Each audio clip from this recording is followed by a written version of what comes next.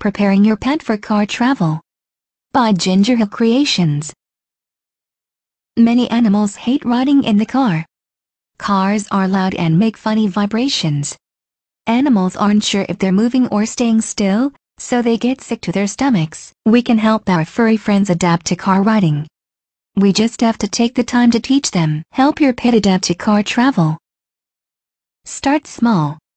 If good things almost always follow car trips, the reason to be afraid is reduced. Don't get upset if your pet is upset. Keep your voice cheerful and upbeat.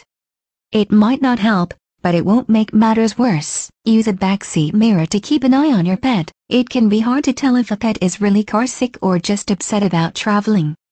Backseat mirrors fasten onto the seat back or headrest. Secure the mirror completely. Some are fastened with clamps and others with straps. Being a great pet owner is a joy, but it's also a responsibility. Take the time to help your pet adapt to car travel. For more information, visit us at www.gingerhillcreations.com.